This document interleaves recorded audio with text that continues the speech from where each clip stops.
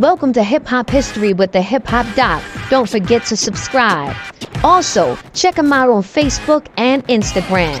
His new book, Son of the Ghetto, can be purchased on Amazon right now.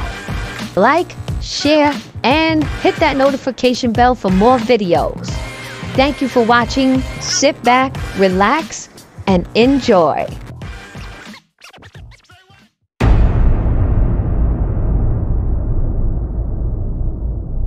And I want to make the observation that the word plantation was the English system, how they dealt with the Irish. So it's interesting that the English had a plantation system to exploit the labor of the Irish. It came to America, it was called plantations. And when people in the 19th century heard the spirituals, they said they sound just like Irish folk songs. So it's important to understand that the root of Afro-American music and the root of all American music is Anglo-Celtic music. The harmonic roots and the folk songs, the use of the sixth, and all the things that we're going to hear in Motherless Child that J. Batt is going to play. That has its, as a matter of fact, St. James Infirmary, which is a New Orleans song, was originally an Irish song. Right.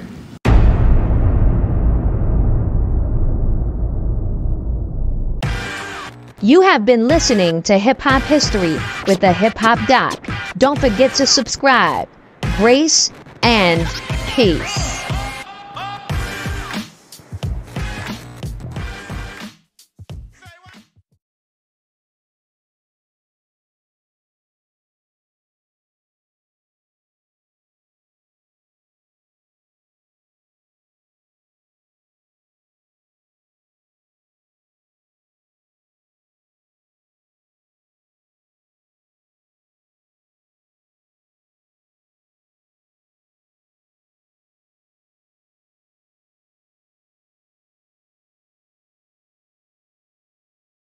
And when people in the 19th century heard the spirituals, they said they sound just like Irish folk songs. So it's important to understand that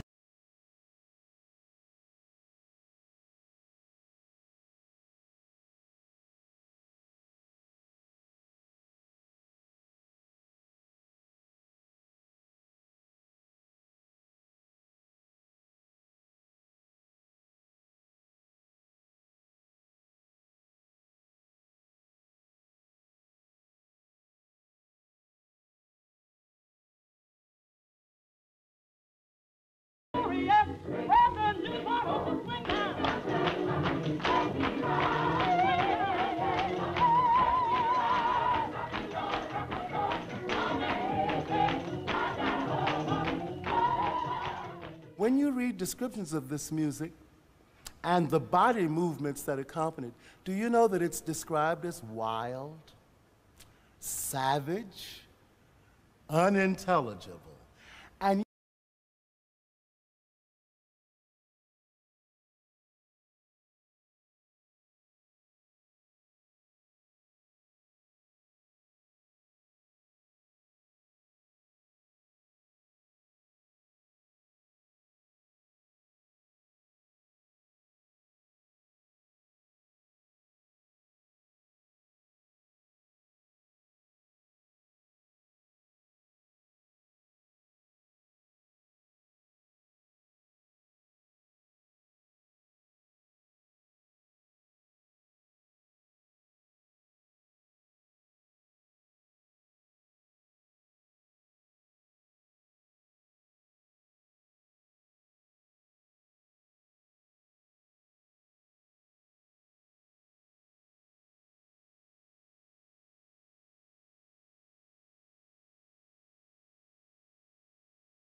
The unusual religious behavior of slaves at camp meetings in a work entitled Methodist Error or Friendly Advice to Those Methodists Who Indulge in Extravagant Religious Emotions and Bodily Exercises, 1819. John Watson complained about the style of musical behavior of black revivalists in the Philadelphia Conference. Here ought to be considered, too, a most exceptionable error, which has the tolerance at least of the rulers of our camp meetings. In the blacks' quarter, the colored people get together and sing for hours together, short scraps of disjointed affirmations, pledges, or prayers, lengthened out with long repetitious choruses. These are all sung in the merry chorus manner of the Southern harvest field, or husking frolic method, of the slave blacks, and also very greatly like the Indian dances, With every word so sung, they have a sinking of one or other leg of the body alternately, producing an audible sound of the feet at every step, and as manifest as the steps of actual Negro dancing in Virginia and C. If some, in the meantime, sit, they strike the sounds alternately on each thigh. The evil is only occasionally condemned, and the example has already visibly affected the religious manners of some whites. From this cause, I have known in some camp meetings from 50 to 60 people crowd into one tent, after the public devotions had closed, and there continue the whole night, singing tune after tune, scarce one of which were in our hymn books. Some of these, from their nature, having very long repetition choruses and short scraps of matter, are actually composed as sung and are almost endless. Besides shedding some light on the original religious songs of blacks as distinguished from the standard Protestant hymns that they sang, the account above is significant because it tends to support the argument that black patterns of behavior influenced white revivalists at the camp meetings. Our music has always been free. We've been free to express it rhythmically, free to express it harmonically. That freedom was somehow taken away from us by missionaries who attempt to bring Christianity to us. And in bringing in the deliverance of Christianity, pulled out that which they considered to be unfit for our musical expression. The whole emotional aspect of the African culture and religion was thought of as, quote, childish from the beginning. You understand what I mean? And but they found out other things that altered that somewhat. For instance, while they took the drum away, they found out that the drum, they weren't just beating on that wood, that they were actually, communicating with each other. And usually after they beat on that wood a little while, where the term rap actually comes from, when they got through rapping on that wood, then all kinds of things would happen. The storehouse might burn up, the slaves would run off, somebody would get poisoned. So very quickly, they had to take that drum away from the slaves, which then made the slaves, all the music that they made is like percussive without the drum.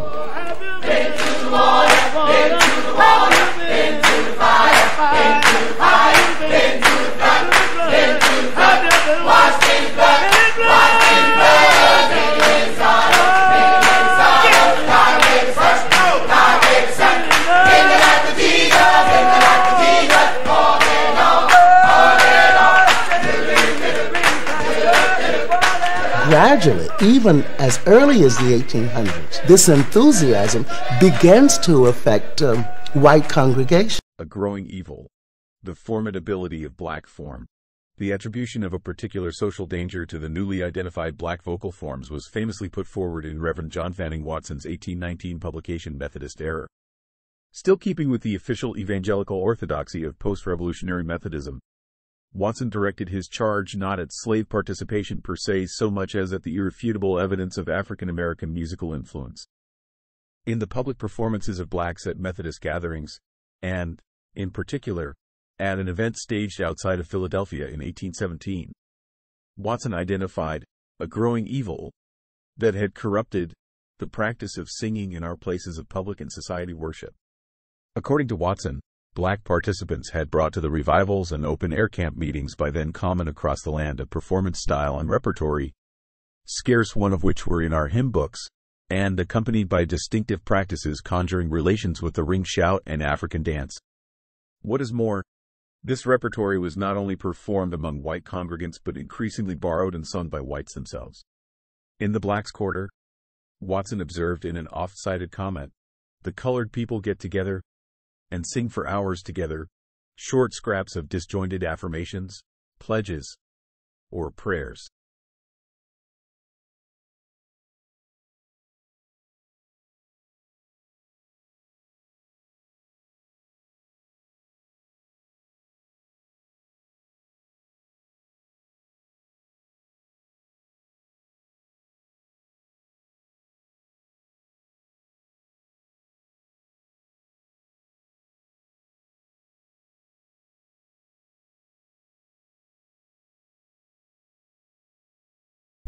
So very quickly, they had to take that drum away from the slaves, which then made the slaves, all the music that they made is like percussive without the drum.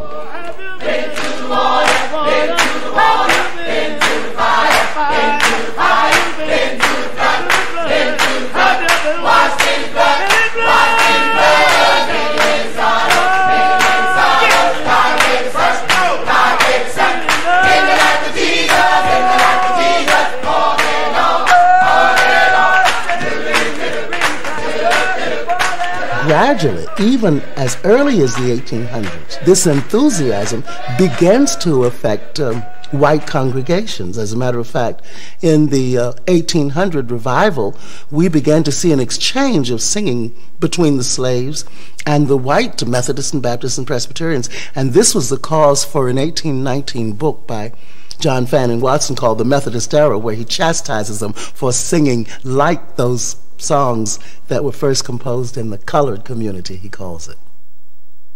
Not only were they frightened because it was new, they were frightened because it was different, and they were slightly angry because something that was so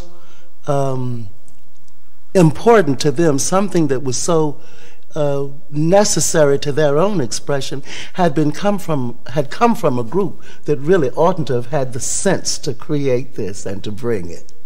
Many of the slaves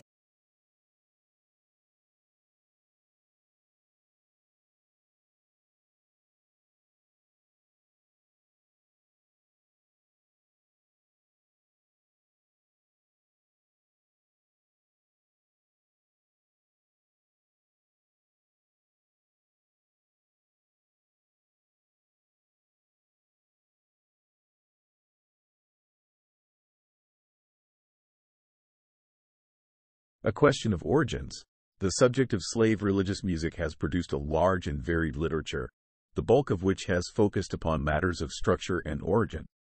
This latter question especially has given rise to a long and heated debate. The earliest collectors and students of slave music were impressed by how different that music was from anything familiar to them.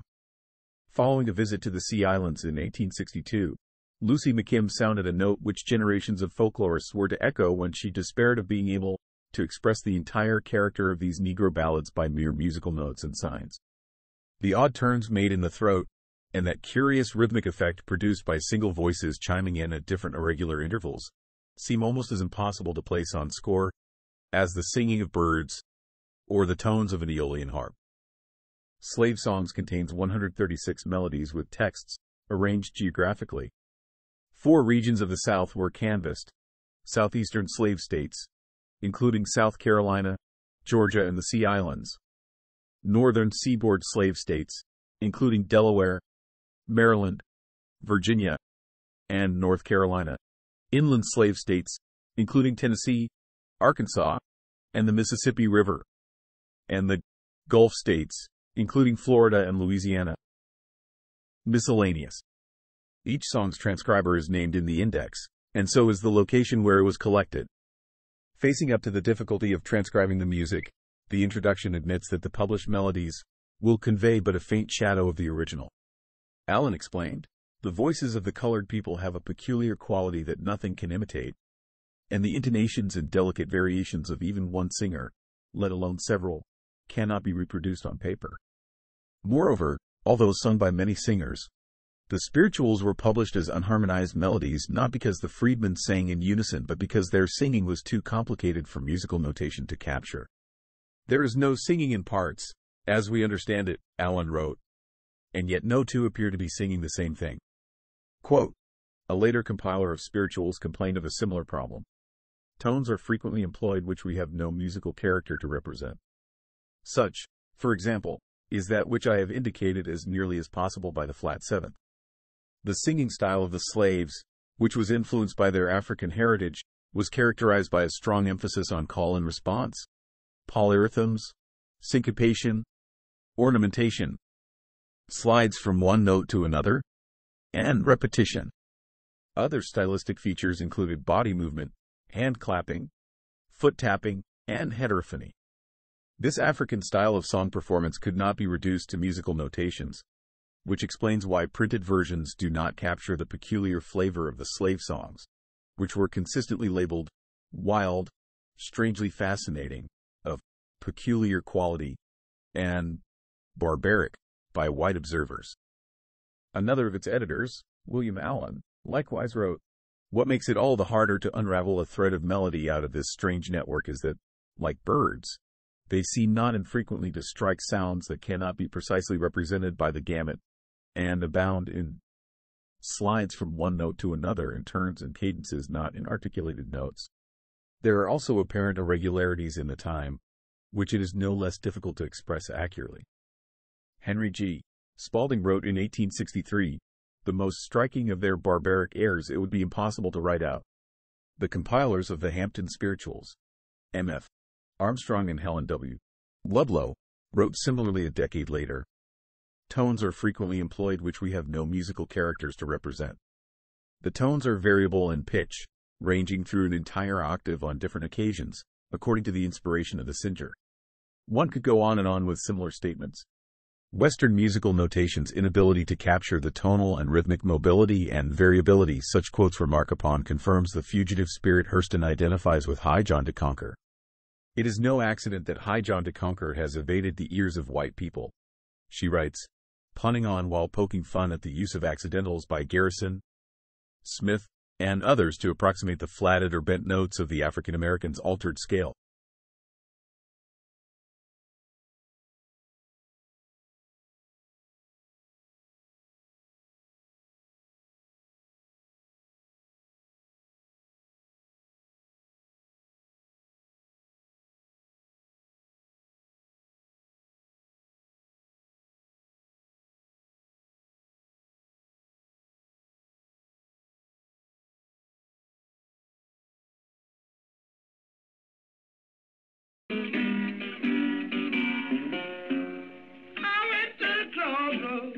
They were the early pioneers of the blues.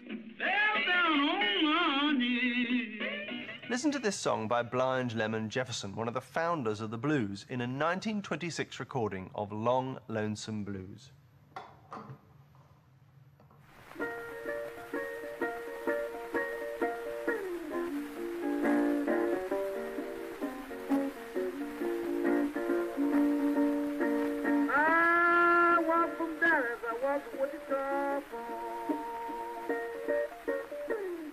I know the recording's old and scratchy, but something very significant is happening in that singing.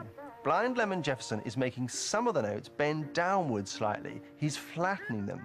These are some of the earliest preserved examples of a phenomenon known as blue notes. Without the blue notes, his first phrase would sound like this. I walked from Dallas, I walked to Wichita Falls. But he sings, I walked to Wichita Falls. He doesn't bend down all the notes, just the ones on the syllables walked and Wichita. Here he is again, and listen out for the way the notes seem to sag down on those two words. I walk from Dallas, I walk to Wichita Falls. Why are these notes bent downwards and not the rest? Indeed, why do it at all? The blues developed in rural America, but their melodic patterns had African roots. In particular, it's the use of blue notes, which fall outside the Western melodic ladder. The resolution to this apparent dichotomy in the perception of spirituals in a major or minor key is found in the African survivor known as the famed blue. Certain tones in the major and pentatonic scale flattened or bent to a lower pitch. Using the transcriptions of the spirituals and slave songs of the United States, Southern says that the seventh tone of the scale is flatted, indicating that the tone was sung lower than normally. The legendary blues artist W.C. Handy described the curious, groping tonality of the blue note as a scooping, swooping, slurring tone, and identified it as one of the markers indicating the African origins of the practice, whether it was used by African Americans in spirituals or the blues. Heard. He's altering the rhythms, he's playing blues on it, he's bending notes. He's playing the harmony impeccably. Every time one chord goes to another chord, he understands how the progression is working.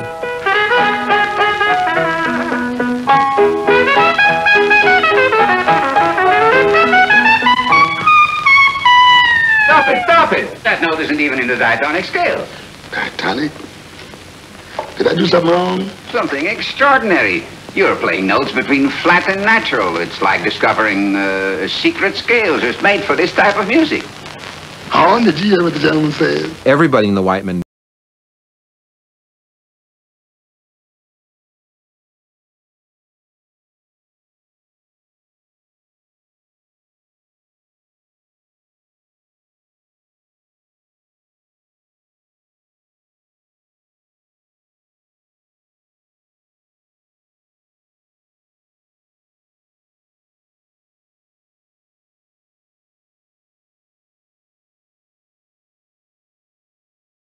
Here's one. The musical scale given to us by Western tradition is inadequate to accurately render a spiritual. As in the modern-day descendant, jazz, or blues, the spiritual frequently employs the blue note. Most commonly, the blue note refers to the flatted third or seventh step of the Western seven-note scale. However, the real, or historic, blue note falls between the gaps of the accepted Western scale. It is only in the gaps that the mournful, soulful, and truly blue note sounds. It must be remembered that spirituals were sung accompanied only by hand claps, moans, stomps, or dancing. Thus, there were no fixed scale instruments to imprison the tone. And here's when we hear an example of the soulful blue note, in this case, the flatted third scale step. One further step on the map. You've probably heard about blue notes, right? Yes. Aren't they like notes like the minor third, the diminished fifth, or the minor seventh, played within a major context? Yeah, kind of. A typical explanation lies within the minor pentatonic, which is common in Western African music. Usually Western theorists say pentatonic music is simply based on fifths, but it's a little more complex than that. Blues performers actually bend the pitch to reach notes off the 12th grid. It is neither a major third nor a minor third. It can be everything in between. Ah, I think I get it. It's not a fixed scale. A blue note can be a lot of different things, depending on its context, and of course, personal preference. Exactly. And now take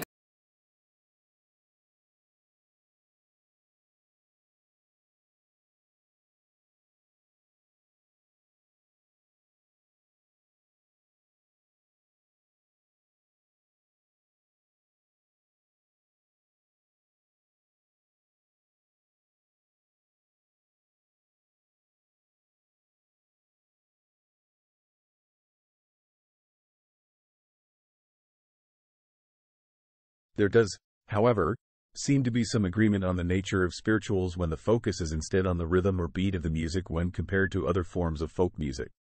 The spirituals show a preference for simple duple meters, with the time kept by the patting of a hand or a tapping of a foot. That pronounced beat is one of the 7 basic characteristics of a true spiritual, according to Wyatt T. Walker. 1. Deep biblicism. 2. Eternity of message. 3. Rhythmic. 4. Given to improvisation. 5. Antiphonal or call and response. 6. Double or coded meaning. 7. Repetitive. 8. Unique imagery. Oh, you better run, better run, better run. Ah, you better run, better run, better run. Oh, you better run to the city of the refuge. You better run. God told Moses on the mountain top, and he placed the door in Moses' heart, and then he stamped the commandment, said, Moses, mind, and said to Moses, don't you leave my children behind, but you better run. You better run. Better run, better run. You better run to the city. Yeah, you better. Well, if you don't believe that I'm singing it right, you can take up your Bible and read it tonight. You can read in Genesis, you will understand that Methuselah, he was the oldest man, he lived 969, and died and gone to heaven in good due time, but you better run. You better run. You better run to the yeah. There was a man of the Pharisees, oh well, named Nicodemus, ruler the Jews. He came to Jesus, he came by night. He said, I want to be born into the heavenly sight. And Christ spoke to Nicodemus as a friend, said, if you want to get to heaven, you must be born again. Oh well, old Nicodemus could understand. How could a man be born when he is so old? But you better run, you better run, yeah, you better, yeah, yeah. Well, you read about Samson, from his birth he was the strongest man that ever lived on earth. One day Samson was walking along, oh well, Samson's strength was never found out, and Delilah came and sat on his knees and please tell me where your strength might be. He told him my strength could lie in my hand. You just shake my head just as clean as my hand. My strength will become as a natural man. But you better run. You better run. Yeah, you better. Oh, you better run.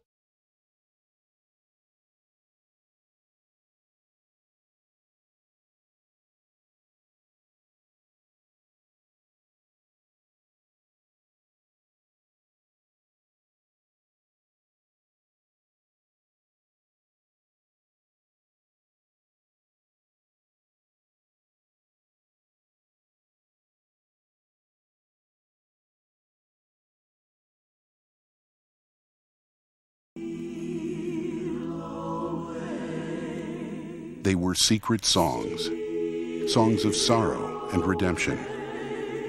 These former slaves would sing them to worldwide acclaim on an impossible journey where they would sacrifice everything. Jubilee Singers, Sacrifice and Glory, tonight on The American Experience. The folk spiritual, created as an expression of African American culture and religion, was now transferred to the concert stage, both in the USA and beyond. While the repertoire of these new arrangements was identical to that of the folk spiritual, this change in function was accompanied by a change in performance practice.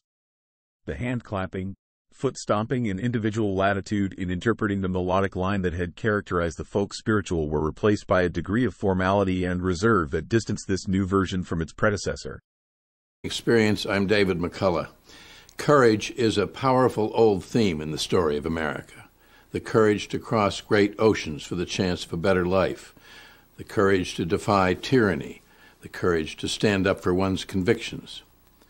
Our film is about 9 very courageous and gifted young Americans who in 1871, 6 years after the Civil War, set off from Nashville, Tennessee, not to cross the Rockies or sail round the Horn, but to save a failing university that meant everything to them. They were the Jubilee Singers from Fisk University, heading north on a first tour. All but 2 were former slaves. Several were still in their teens. They had no money, no reputation, no experience performing on the road. And the ridicule and menace they faced, because of their color, were all too real in a land where by then everybody supposedly had equal rights. Their strength was in their faith, faith in God, faith in education, and faith in the transcendent spirit in the old songs they sang, cabin songs from slave times. Swing low, sweet chariot, steal away. Were you there when they crucified my Lord? The Jubilee Singers were the first to perform these songs before white audiences. It was music to touch the hearts and souls of men and women everywhere. And there would come the moment at historic Plymouth Church in Brooklyn when suddenly the power of their message became evident as never before. Jubilee Singers, Sacrifice and Glory, by producer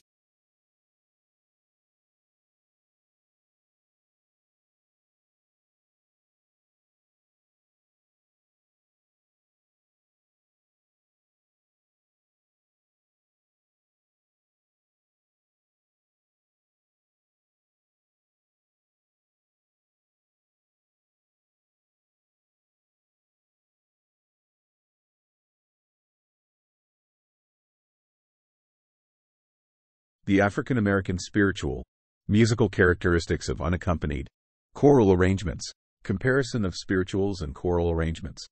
From the time they were first performed by the Fisk Jubilee Singers, the choral arrangements of the spirituals have readily engaged the emotions of audiences in a remarkable way. Arrangers have been able to generate and encourage rapid emotional response in performers and listeners as well as vicarious listener participation. Such a reaction perpetuates the feelings of community and emotional expression that characterize African and African American music.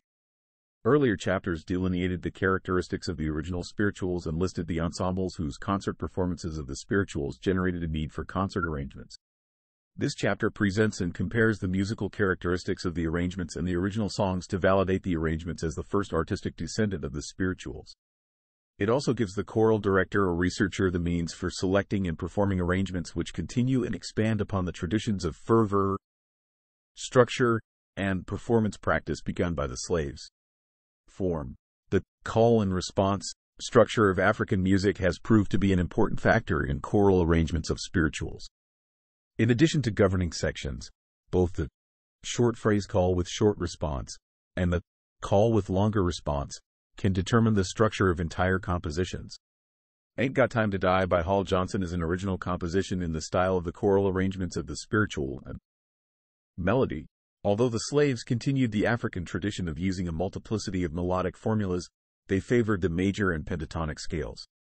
They often used the vocal devices of swooping, slurring, and gliding to and from notes to alter scale tones. When these altered tones became permanent replacements, most often in the major scale, new scales or modes were formed. The tendency to flat the third and seventh notes of the scale, for instance, is one such example. Sometimes the altered tones were used along with the existing scale tones, thereby increasing harmonic choices. In other cases, the melody was tonally ambivalent or, at least, deceptive. One such melody, Give Up the World, has been arranged by Lena McLean. In each verse of her strophic setting, McLean delayed ultimate resolution to D minor in the fourth and last phrase by harmonizing the first three phrases of the verse in F major. The African practice of smearing notes could have been a contributing factor in added note dissonant chords which, because they do not resolve, are non-functional in the tonal sense. The arrangers often used these and other non-functional, dissonant chords, along with borrowed and altered chords, at the ends of compositions to build emotional intensity. Rhythm. African dance steps, each peculiar to the hands, feet, or hips, were layered to create a multi-rhythmic texture. Choral arrangers arrived at a polyrhythmic texture via this tradition of additive rhythms polyrhythmic rather than polyphonic because of the emphasis on rhythmic instead of melodic independence. African dance and, later, the ring shout of the slaves, was characterized by a steady pulse which reflected the steps of the feet. This trait was translated into an unflagging pulse in choral arrangements of spirituals. The last section of Dawson's Ezekiel Saw the Wheel contains several rhythms that accentuate the unflagging pulse. The quarter notes on wheel in the second bass, the 16th dotted eighth rhythm, also known as a snap rhythm, on wheel and in it in the first bass, the eighth 2/16ths on wheel in a wheel in it in the second alto, and the duma luma on 4/16 notes sung by alto, tenors, and baritones.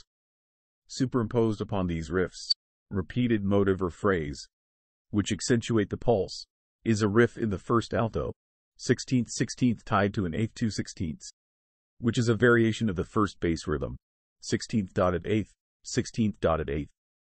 The 16th note tied to the eighth in the first alto is rhythmically equivalent to the dotted eighth in the first bass rhythm. The two voices differ, however, because the alto motive is melodically inverted and enters a half beat later than does the first bass motive. When the Ezekiel melody is added by the divided sopranos and tenors, the result is a texture that reflects the combination of polyrhythm and unflagging pulse that is a powerful trait shared by African music, the original African American spiritual and the spiritual arrangements. Rhythm, timbre, tone quality. An important timbral trait used in the arrangements is the hum. In some arrangements, a humming chorus accompanies a solo voice, as in William Dawson's arrangement of There's a Balm in Gilead. At other times, the chorus may hum both melody and harmony instead of singing the text, as in Donald Moore's arrangement of Deep River, Moore 1988. The hum was one of the sounds which reflected exploration of vocal timbres by Africans and African American slaves. Other African timbral sounds include moans, cries, hollers, and groans. In the arrangements, through variation and improvisation, they became licks or obligatos as well as single notes or short passages in the vocal parts which filled in and enriched a chord. At M, in Ain't Got Time to Die, Hall Johnson added a two-part hummed obligato sung by two solo sopranos to a texture which includes a tenor lick and a chorus riff, each on different texts. Quite often the obligatos and chords lie high in the ranges of all singers, creating a special kind of tension and excitement in the sonority, probably a timbre developed from the African tradition of singing falsetto. Dawson set the entire last phrase of Ezekiel Saw the Wheel very high, beginning with an IV chord built on the E-flat 1 and ending with a full tonic chord spanning 2 octaves from B-flat to B-flat 2. The African practice of incantation influenced both form and timbre. The responses in the call and response form emerged from the repetitious incantations found in African music. A less obvious characteristic which emerged via improvisation on the incantation is the changing of timbres with each repetition of the response. 2 such timbral changes occur in Dawson's arrangement of Ezekiel Saw the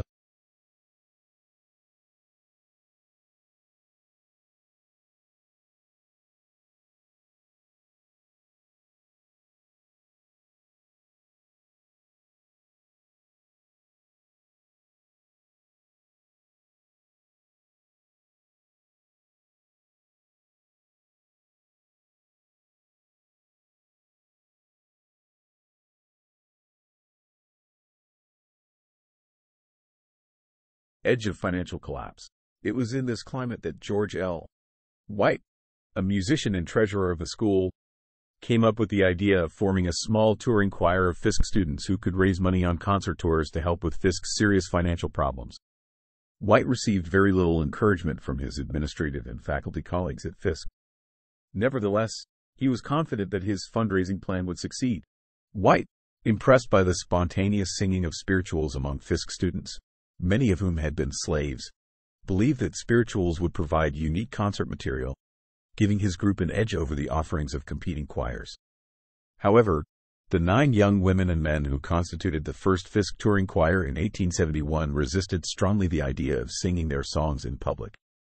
One important reason was their belief, based on experiences with whites, that their music would be ridiculed and perceived as simple-minded or primitive. Some of the students also wanted to forget the songs reminding them of the horrors of slavery. All except one member of the group, Minnie Tate, had been born in slavery. Accordingly, Isaac Dickerson, Green Evans, Benjamin Holmes, Jenny Jackson, Maggie Porter, Thomas Rutling, Ella Shepherd, Minnie Tate, and Eliza Walker began their tour in October 1871 with a concert program consisting of classical choral works and popular folk tunes. No spirituals were included. Although they sang beautifully, the entrenched racism of white audiences made it difficult for the singers to receive much support for their concerts. In the first few concerts, they were lucky if they raised as much as $50. Audiences frequently consisted of 20 or fewer people. Understandably, the young singers quickly became discouraged and disillusioned. To sing the money out of the hearts and pockets of the people. Ella Shepherd.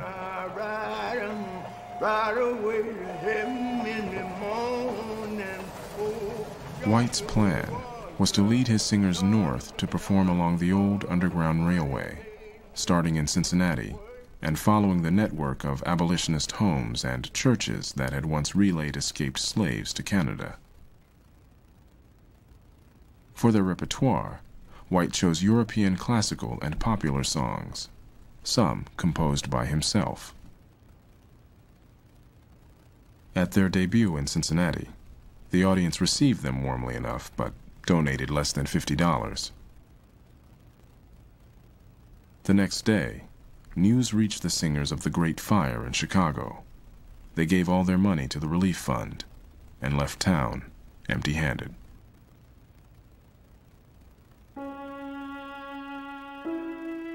Night after night, it was the same story. Crowds loved their singing, but the collection plate said it all.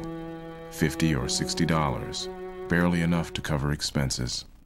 You were staying in flop houses or in boarding houses. You could get your meals there. The meals were nothing to write home about. The rooms were generally dirty. They were not well kept. The vaudevillians of this period refer to them as don't look under the bedrooms. There was probably bugs in the beds. There were probably rats around. There were always signs in the railroad stations saying, "Nigger, read and run." And sometimes it'd be below the sign, scratched on, and if you can't read, run anyways. But no one turned back. All we wanted, recalled soprano Maggie Porter, was for Fisk to stand. If the singers don't bring back some money, the school is going to fold. And so that the singers were having to sing at every opportunity. Sometimes they would sing in churches. They would sing for private parties. They would sing for teas. Sometimes they would ask them to stand on a busy thoroughfare. Many a time our audiences in large halls were discouragingly slim. Our strength was failing under the ill treatment at hotels and on railroads, poorly attended concerts, and ridicule. Besides, we were too thinly clad for the increasing cold of a northern climate. Ella Shepherd. The grueling logistics of the failing tour were George White's burden. Many times he would have to leave Ella Shepherd with the students, with the rest of the singers, to get ready for the next concert while he went ahead to the next city. There he would have to secure a hall, talk with all of the ministers in the area to try to drum up support, build an audience, advertise. He would have to leave the students at the station because no hotel would take them in. and go up and down the streets knocking on doors to try to find Christian people who would house the singers overnight. It is true, we are not received like the Grand Duke Alexis, but we are willing to wait a little longer till the good time coming comes. I feel that our enterprise must be a success, for God is with us and has given us favor. Benjamin Holmes.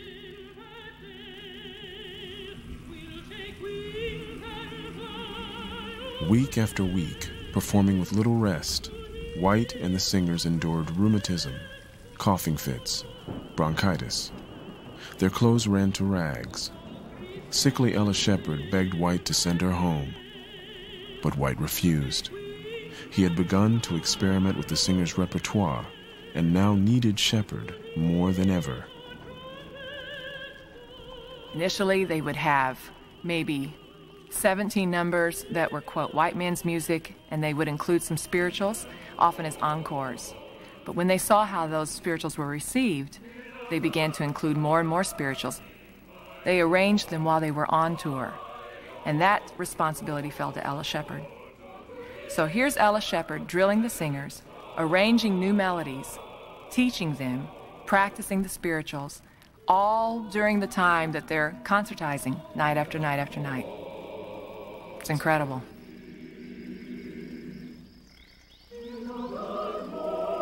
The slave songs were associated with slavery and the dark past and represented the things to be forgotten.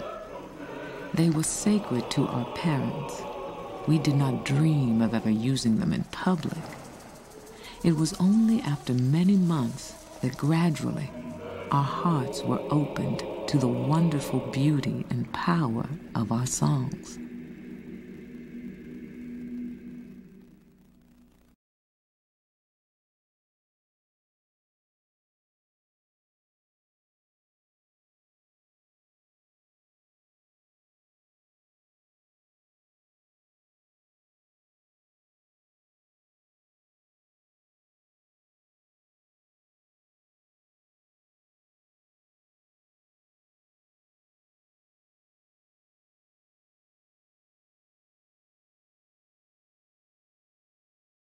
Unique contributions of the arrangements.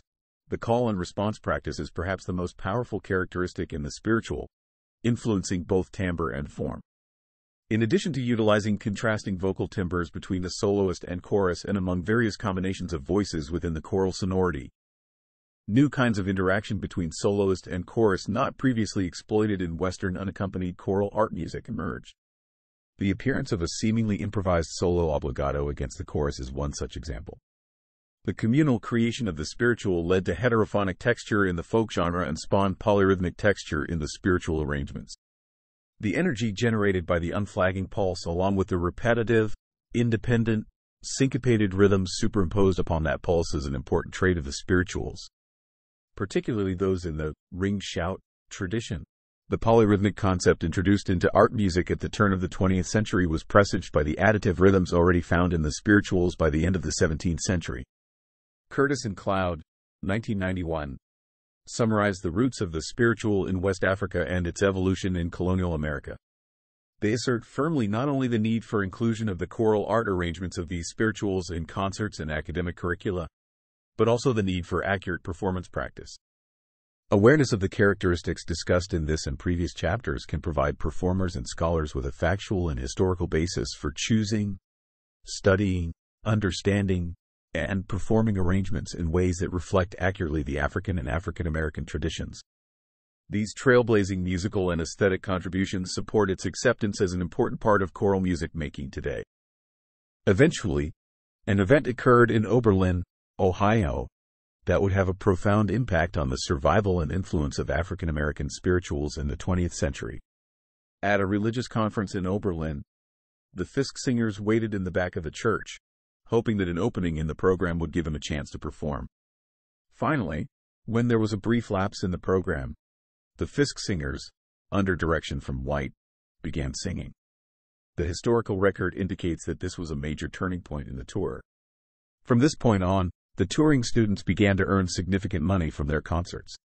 Writer Arne Bontemps, in an attempt to sketch a picture of what it was actually like in Oberlin, described it this way.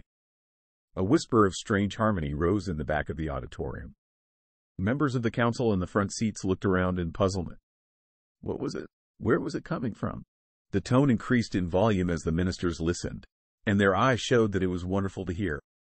By the time it reached full voice, there was no longer any secret about its source. The weary and perplexed members of the council turned their heads in pleasant surprise. As they did so, Jenny Jackson raised her eyes to the ceiling and cried in an agony of deep melody. My Lord, he calls me. He calls me by the thunder. The trumpet sounds within my soul. I ain't got long to stay here. It was a slow song with many lines repeated, and it faded as hauntingly as it had begun. But it left the audience in a bewildered attitude. Some mouths that had been opened to say, ah, couldn't seem to close. Heads that had turned to see the group of young people on the back seat remained turned after the song ended. History had now been made. The singers, encouraged by the positive audience response, sang on and on, one spiritual after another. Contrary to their apprehensions, there was no sign of ridicule. The extraordinary power of the music, much of which had not been heard before in a public arena, appeared to counteract the prevailing negative racial atmosphere. Momentarily forgetting that these were African American singers, many of the listeners cried, obviously touched by the music. Although created by African Americans in slavery for exclusive use within the African community, these songs nonetheless touched something deep in the psyches of this predominantly non-African audience, providing one of the first affirmations of the archetypal and transforming power of the spirituals outside of the context of slavery. The experience at Oberlin marked a historic turning point for the students from Fisk. Eventually known as the Jubilee Singers, a name chosen by George White in honor of the spiritual, the Day of Jubilee, the students went on to complete their tour, no longer hesitant about performing spirituals in public. On the 16th of November, the weary singers arrived at Oberlin College in Ohio to sing before a national convention of influential ministers. This time, they reached past cantatas and ballads, back to the secret music they'd sung behind closed doors, the sacred songs of their mothers and fathers.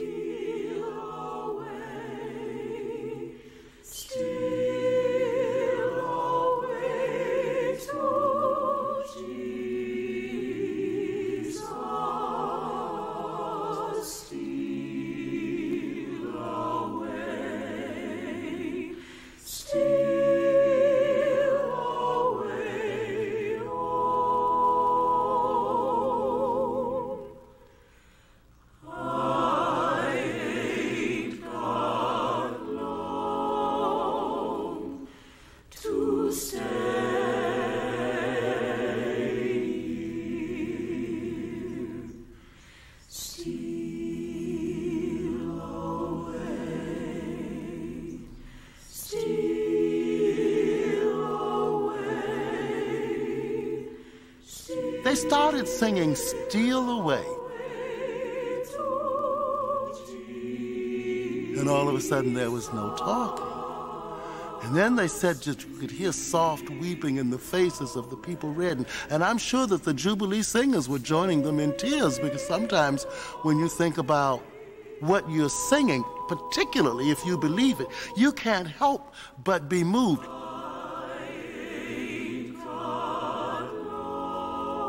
After their small triumph at Oberlin, word spread from congregation to congregation. Letters and telegrams flew ahead of them, urging other small-town churches to open their doors.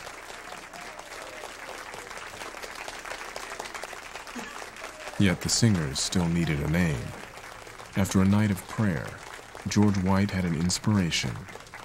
"Children," he told the troop, "it shall be Jubilee Singers." The name was taken from chapter 25 of Leviticus from the Bible, after the Jewish year of Jubilee. The Jewish year of Jubilee occurred every 50th year, and in the year of Jubilee were provisions for debt relief, provisions for redemption of property, and for emancipation of slavery. That winter, White rushed to add more spirituals to the repertoire. Jenny Jackson brought him I'll Hear the Trumpet Sound. Ella Shepherd taught White her mother's favorite lullaby, Swing Low, Sweet Chariot. When the Fisk students reached New York in December, it was make or break. 3 days before Christmas, Henry Ward Beecher, the most famous preacher in America, had invited them to sing at his weekly prayer meeting.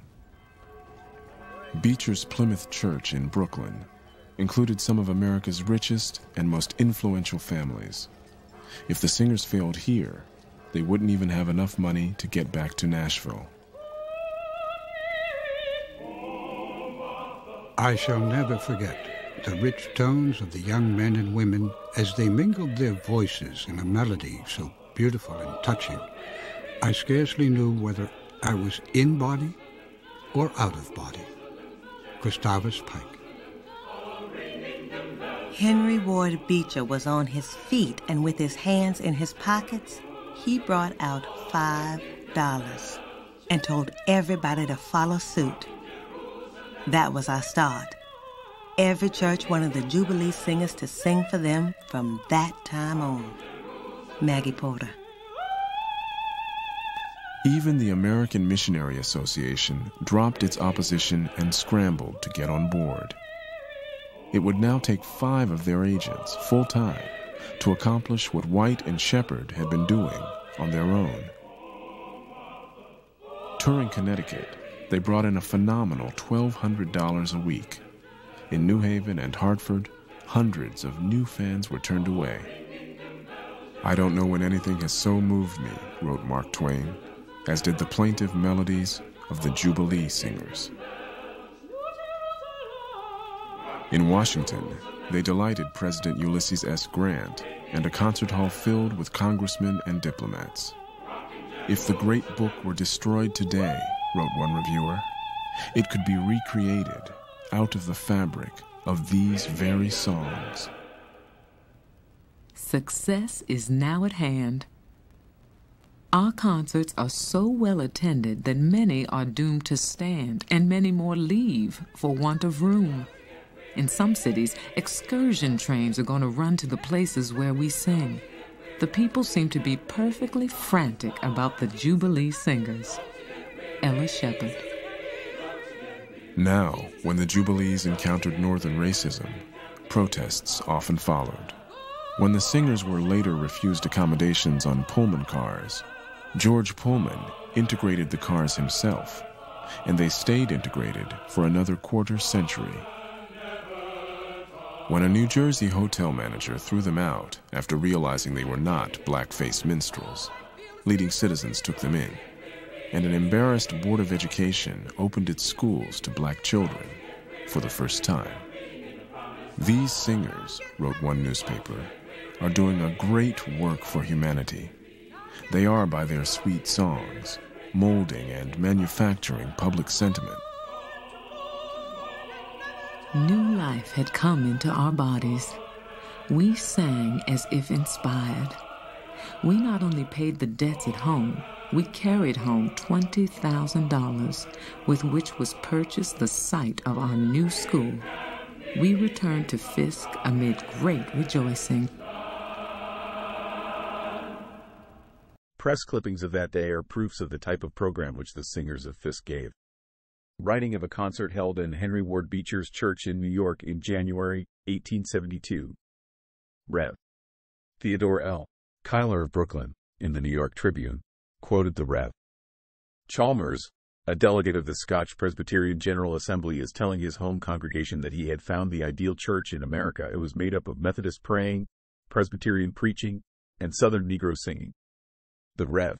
Mr. Cuyler added that the wild melodies of the emancipated slaves that touched the fount of tears, as sung by the colored students of Nashville, would have strengthened such an opinion. Our people can now listen to the genuine soul music of the slave cabins before the Lord led his children out of the land of Egypt. During the time of the Civil War and immediately after the Civil War, most Americans had never heard black music. And when they did, they were stunned at how different and how effective and how powerful it was. And the Fisk Jubilee Singers were responsible for creating much of that.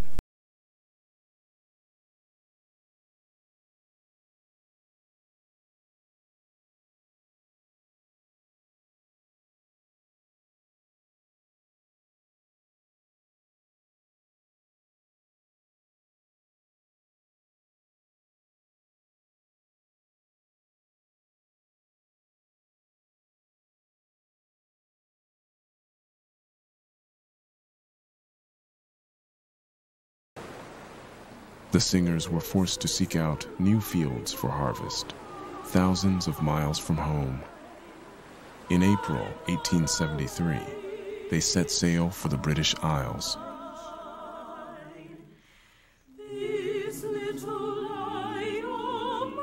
Only one day after their London debut, the singers were astonished to find themselves performing before none other than Queen Victoria herself.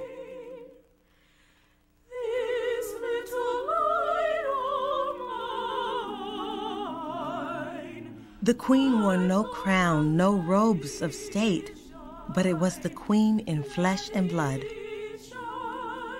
I saw her. I heard her deep, low voice saying, "Tell them we are delighted with their songs." I wondered why the Queen did not speak these words to us. We were within hearing. Maggie Porter.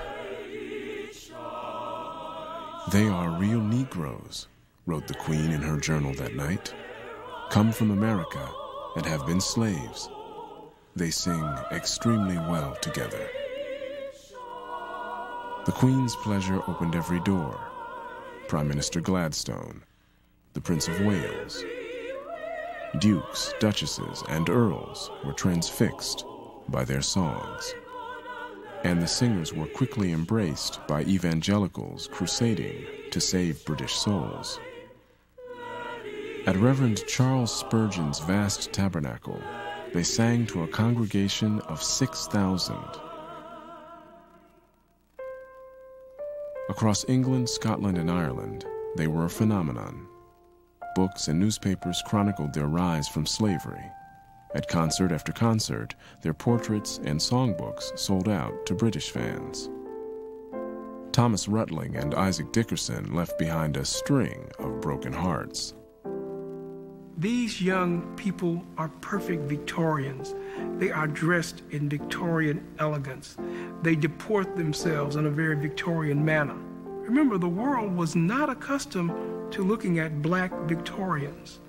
This may be the inspiration as much as the songs and the music for Queen Victoria to allow her portrait painter to paint a beautiful Victorian portrait of these young Jubilee singers.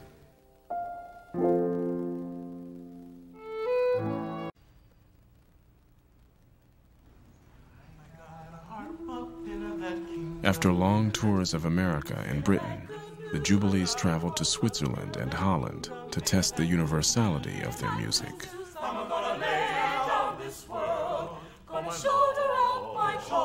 Arriving in Amsterdam in winter of 1877, the singers were mobbed by adoring fans.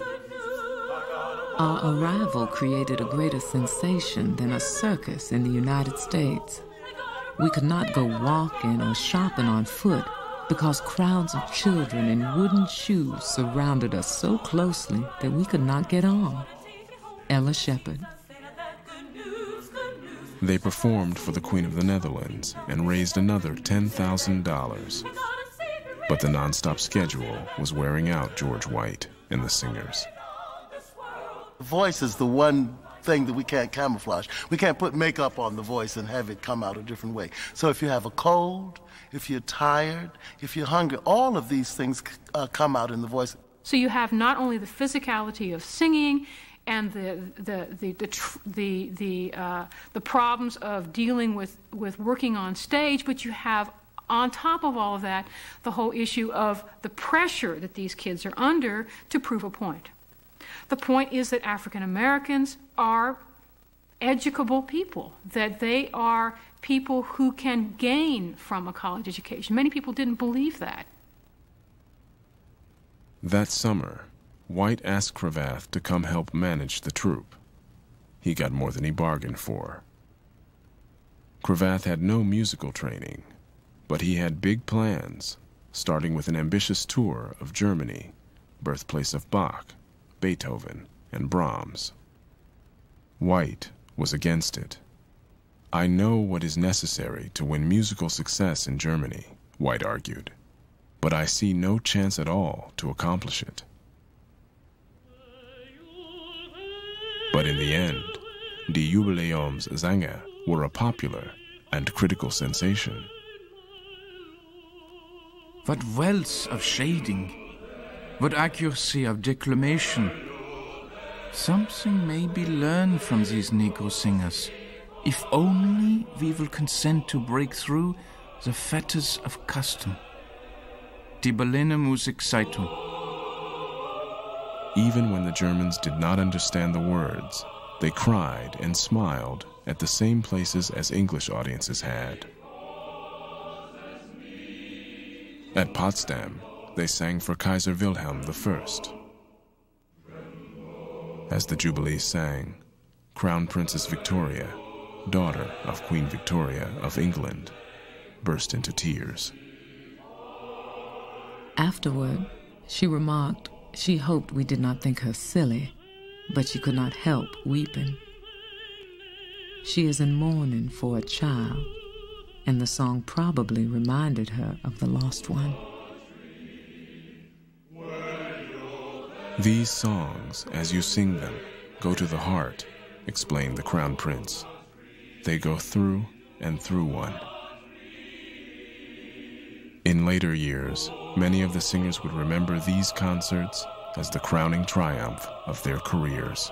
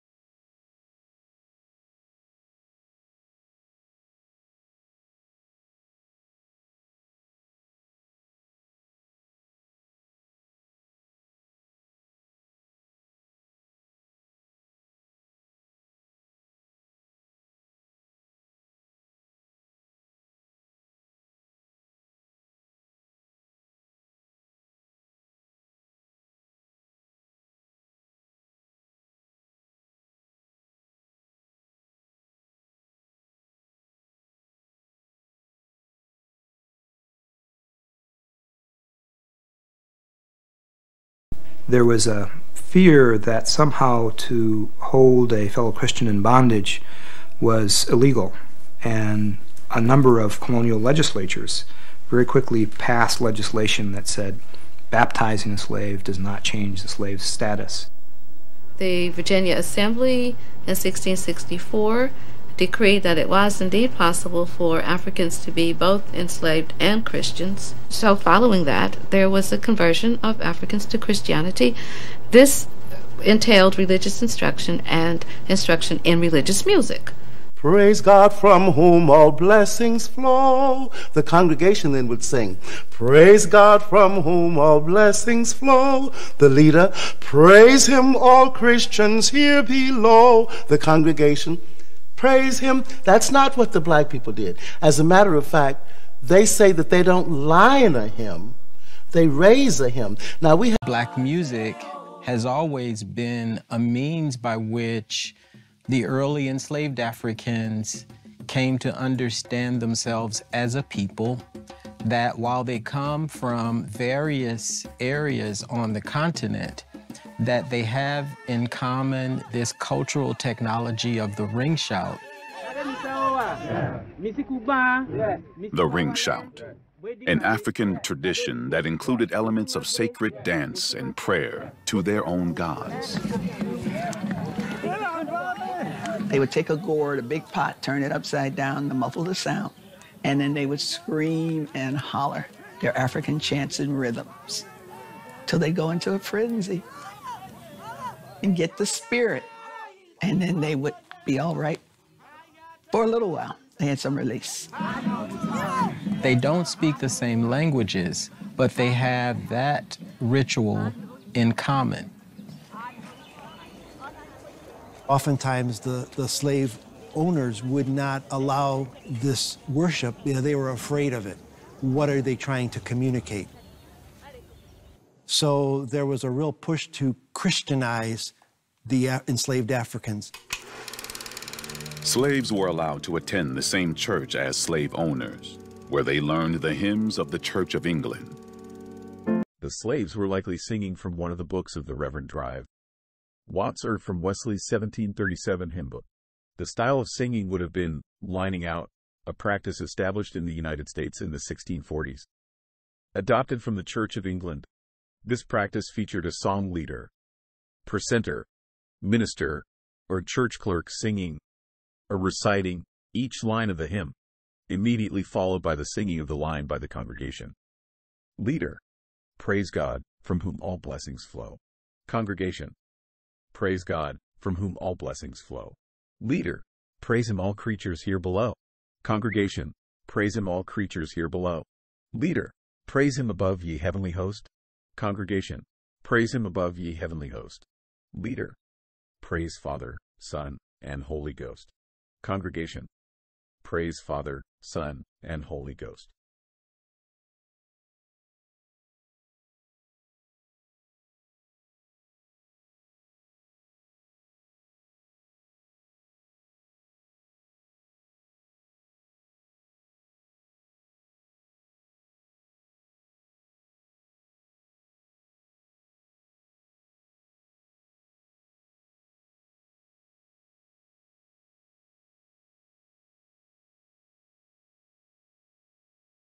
Cultural adaptation allows the person of African ancestry to a new African-American self-definition.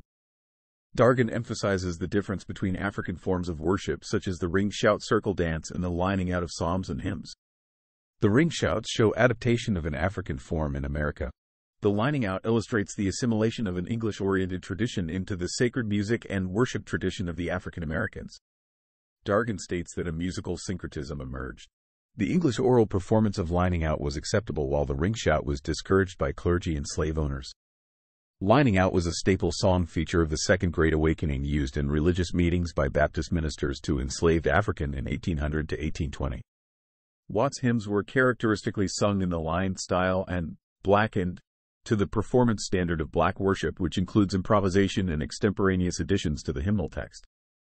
Among the slaves, lining out was called raising a hymn. The hymn would be raised by a minister, exhorter, in slave language, or a devout male member of the community, who would later be called a deacon in the Baptist church or a steward in the Methodist church. Instead of singing the lines of the hymns as they were written or reciting them in an oratorical manner, the leader would chant the lines, often chanting 2 lines at a time to a tune unrelated to the tune the congregation would sing. The congregation then sang the lines, decorating them with bends, slurs, slides, and held tones. The congregation would match or surpass the leader in ornamentation. Praise him. That's not what the black people did. As a matter of fact, they say that they don't line a hymn, they raise a hymn. Now, we have letters from the Society for the Propagation of the Gospel written in 1755 describing this. And what they actually did was a person who will later on becomes a deacon sings 2 lines in a rather ornamented fashion, and then the congregation brings in all of the curlicues and flowers that the Africans tend to decorate their songs with, so that in a Watts hymn like "Come ye that love the Lord," the deacon would sing, "Come ye that love the Lord, and let your joy be known." Then the congregation begins, "Come ye that said, love the Lord. Well, you're not going to get anything like that out of the Presbyterian Church. The slaves, when they were carried away from Africa, did not leave their religion or music behind. When you listen to the spirituals, when you listen very carefully, you can find rhythmic patterns that are very significant, related to African music. When you listen to the harmonies, very simple harmonies, you'll find a lot of that in African music, because most people in Africa do not know how to write music, but they can harmonize.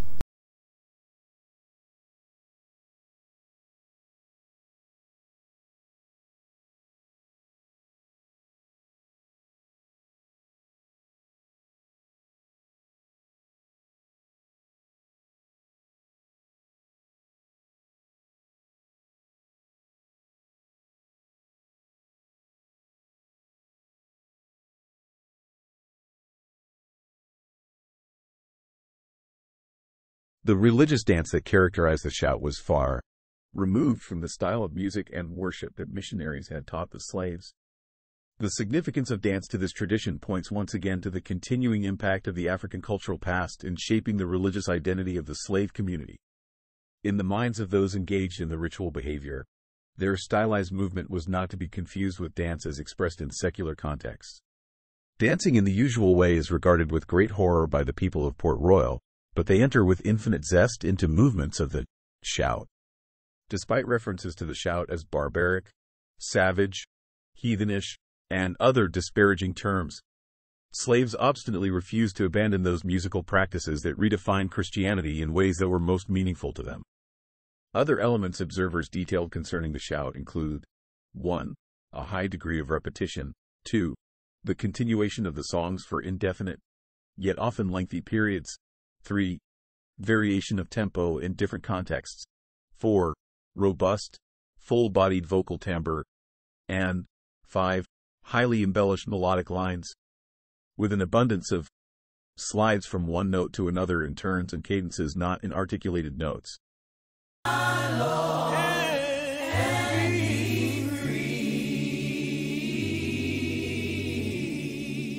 There was the white church they went to, and there was the invisible church that they snuck away to at night in what they called hush arbors, surrounded by trees, away from the plantation owners.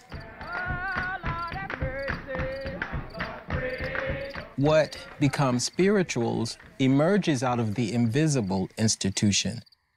They also have the brilliance to encode the music with instructions in terms of how to flee.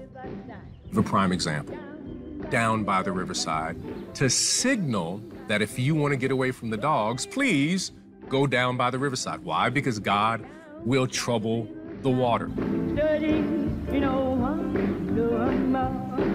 These biblical stories mixed together, spoken as a double entendre, in order to share freedom and liberation for people of African descent.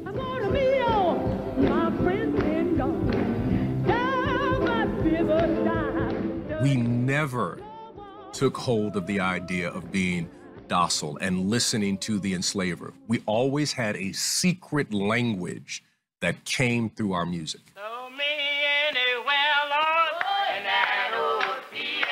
After the Civil War, many African Americans chose to form their own churches. While spirituals remained the thread of black community,